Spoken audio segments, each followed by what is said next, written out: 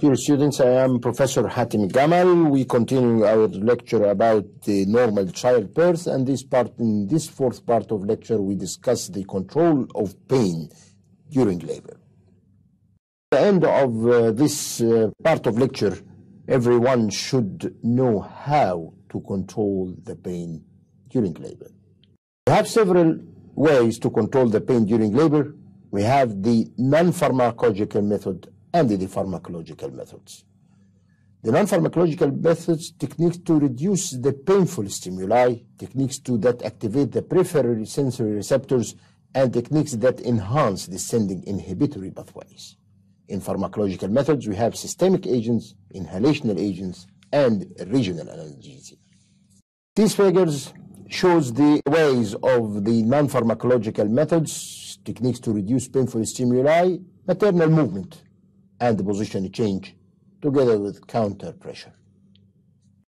Non-pharmacological methods, techniques that activate the peripheral sensory receptors includes superficial heat and cold, water immersion, touch and massage, acupuncture, transcutaneous electrical nerve stimulation, parasacral intradermal injection of sterile water.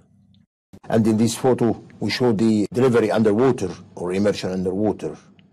This represents non-pharmacological method of pain control. Techniques that enhance the distinct inhibitory pathways, attention and focusing and distraction, hypnosis, music, and audio analgesia. The pharmacologic pain control, we have systemic agents. The most important are the narcotics. Pain relief is reasonable with narcotics, but it can cross the placenta, causing respiratory distress to the baby. Intravenous or intramuscular pethidine, 50 mg, provides better relief than intramuscular route. Narcotic antagonist naloxone should be available to be given to the baby if needed for respiratory depression. We can use sedatives and tranquilizers, for example, phenothiazides or benzodiazepines. Inhalational analgesia include the nitrous oxide and include the methoxyflurane and the isoflurane. Prevention of aspiration of the gastric contents, Mendelssohn syndrome, for the use of the inhalational analgesia. The patient must be fasting for 6 hours, use of the antacids, cuff the endotracheal tube, tilting the patient to one side, avoid fundal pressure during second stage of labor. Regional analgesia, we have the epidural analgesia, caudal block, paracervical block, pudendal nerve block, and the spinal anesthesia, and no way match the epidural analgesia. Here, this figure represents the sites of regional analgesia, including the epidural and the caudal analgesia and the spinal block.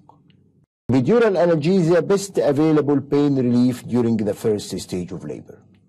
Timing is very important, as early epidural will lead to prolonged latent phase with increased risk of operative delivery and cesarean section. May be administered by pump or intermittently, requires preloading with intravenous fluids to avoid hypotension, which is a common side effect of the epidural analgesia.